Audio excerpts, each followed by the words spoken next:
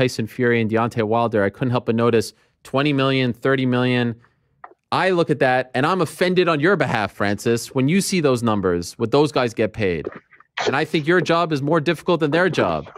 How do you feel?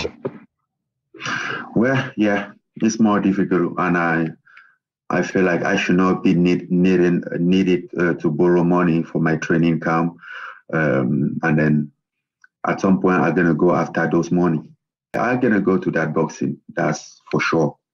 Is that part of the reason why you don't want to sign this new agreement that you want to go box? I don't see why a new agreement will avoid me to box. According to what they said, I'm an independent contractor. So what I want, I can want a contract with a possible terminated day. So after that, I can do whatever I want. So that's it. You know, that's what it's an independent contractor.